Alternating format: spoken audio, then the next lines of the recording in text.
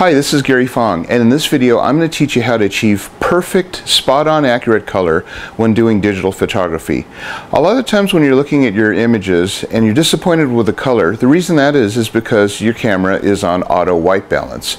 With auto white balance, it's doing the best it can in complicated color situations to try to find out what is a neutral light with no cast or color, and it can make errors.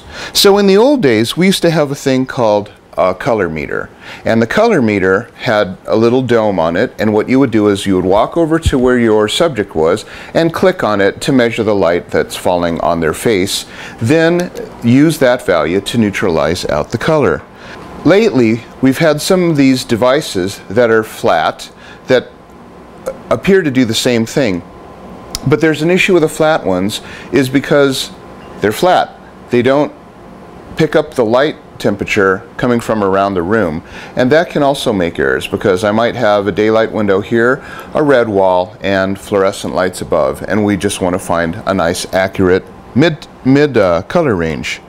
Also, we had a thing called a gray card. Now this is a three panel thing here, but the gray card is 18% gray, completely neutral, and you would just do a measurement measuring the light that's bouncing off this. But, however, look what happens when I slightly change the angle of the card. The exposure and the color temperature slightly changes, and that can lead to an inaccurate reading. That's why the dome is so handy, because, well, it comes with your Lightsphere, but secondly, it is half round, just like the color meter. And so, you're actually going to turn your camera into a color meter. It's a digital camera and it measures color. So the way we do that is step by step. Step one, turn your camera to manual focus. Your camera will never be able to focus with something like this in front of the lens. Step two, put the camera on program mode because you want to get a good exposure when you're taking your very first sample reference image. Step three, walk over to your subject and stand right next to your subject, aim toward where you're going to be taking the picture, and take your reference photo. That reference photo is going to be the image that you're going to tell the camera is the reference for neutral custom white balance. And then you're going to use that custom white balance setting that you just recorded for the photograph.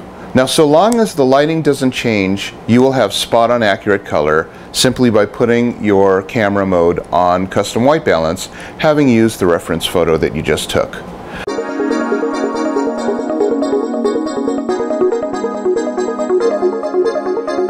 We'll put this on, and then we're going to hold the white balance button for 1.5 seconds. 1.5, right there, okay? So then it says pre, and now I'm on this mode, which was automatic mode. Now, so you see basically that I've put this dome over it, and now I'm going to hit capture. And that is the color that is now hitting the back of this. I'm going to go to menu. See that right here, white balance, preset manual, and that's the picture that we just took. We'll select that one and say OK, and we're good to go.